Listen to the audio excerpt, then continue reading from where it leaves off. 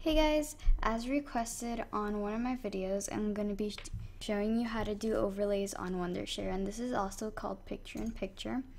So basically the first thing I'm going to do is import my video and the picture that I want it to overlay.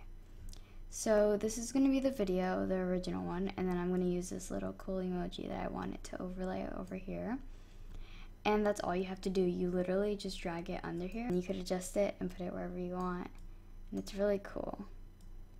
As shown here, you can do, and it would be right here. So you can also do this with green screens. I'm just going to show you how to do that real quick.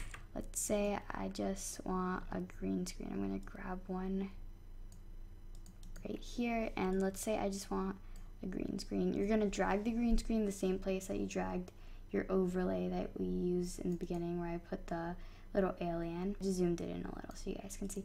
Then you right click this, click green screen, and check make parts of the clip transparent, then hit this, hit the little green part, and then you can adjust the intensity level to your liking. So I like it kind of like, I guess like this. And then press OK, and then there it is. Okay, I hope you guys enjoyed this video. Request more tutorials because I'm uploading as much as I can, and I'm on summer vacation, so I can like do anything right now. So yeah, hope you guys enjoyed this, and bye.